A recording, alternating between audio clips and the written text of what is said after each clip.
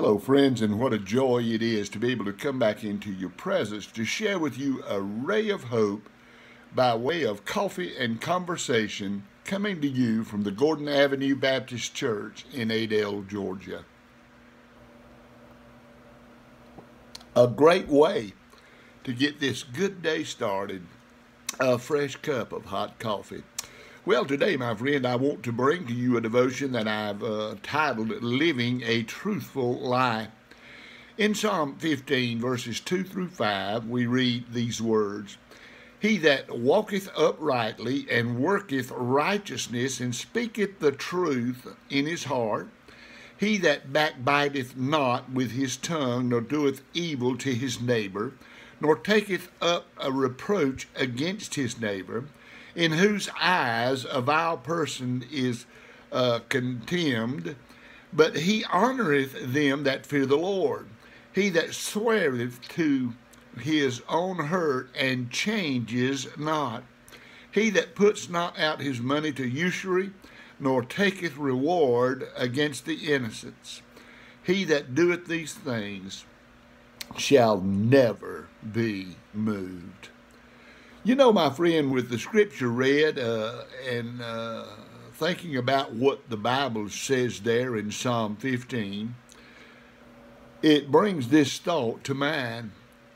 In the spiritual or religious world, the truth remains the same because the human heart and soul remains the same. My friend, mankind fell from grace, and with his fall, man fell from a constant physical walk with God. Man fell because his heart was infected with what I call a sin virus, and that sin virus is very alive today. This sin virus has caused people to murder. It's caused wars between countries, and it's caused devastation and destruction at every hand in history. My friend, this sin virus is a terrible thing. The truth about the sin virus will never change. So the question comes to mind, what in the world can change the heart of a man? Well, now listen to me, my friend. The heart of every man and woman can change by accepting the Lord Jesus Christ and the love that Christ brought to the world. When we accept the truth of Christ in our heart, then our heart is changed.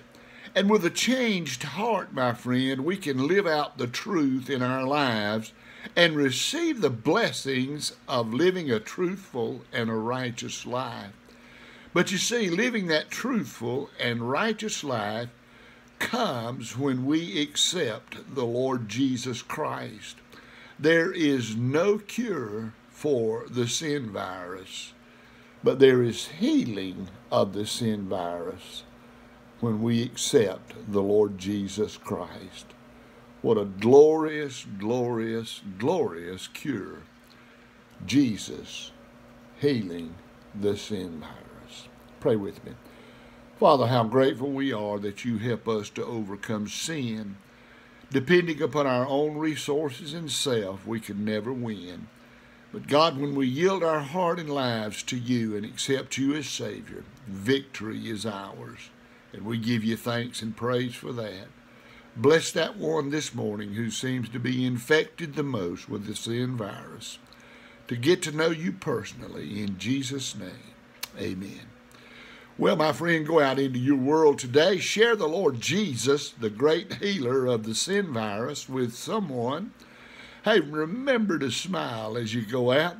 Your life may be the only Bible that some will ever read. So let others see the Lord Jesus in you. Have a great day in the Lord.